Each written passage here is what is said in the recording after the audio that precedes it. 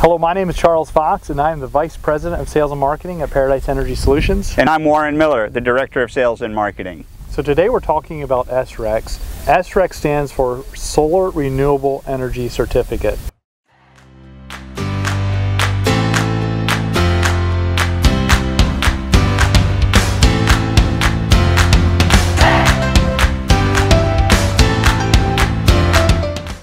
So Warren, help our audience understand, when is an SREC generated? Sure. If you're on a solar system, every time your solar array generates 1,000 kilowatt hours, you earn one certificate or one credit. And so these credits are valued on a open market such as the stock market. It's based on supply and demand.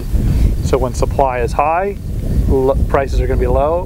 When supply is low, prices are going to go up. Exactly. So with the way SRECs work are, in most states, the legislature decides how much electricity the state is going to need that comes from renewable sources. And that's what creates the demand side of the equation. The supply side of the equation is how much solar gets installed. So the more solar gets installed brings down the price of SRECs. The more the states increase the requirement of renewable energy, the higher those prices go.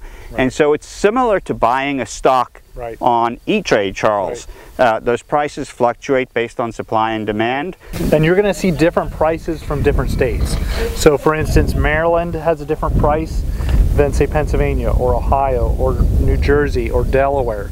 Those states all have SREC markets, and they are mandated by the state. People or utilities are mandated by the state to buy a certain percent of the power from renewable sources.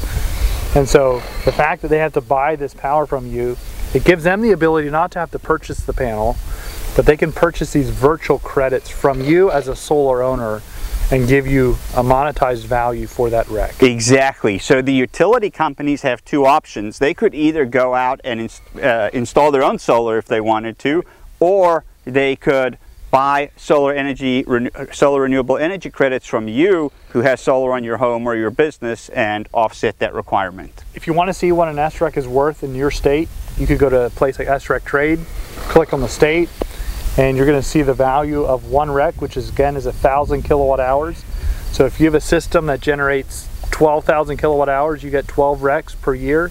You take that times the value of the REC, and that is a monetized, that is a value that you're going to physically get to you to help pay off your system. Correct. That is income that you'll receive for owning solar. So again, if you are working with a reputable solar company, they should reflect that on their financial projections or their cash flows when they show you the benefit of going solar.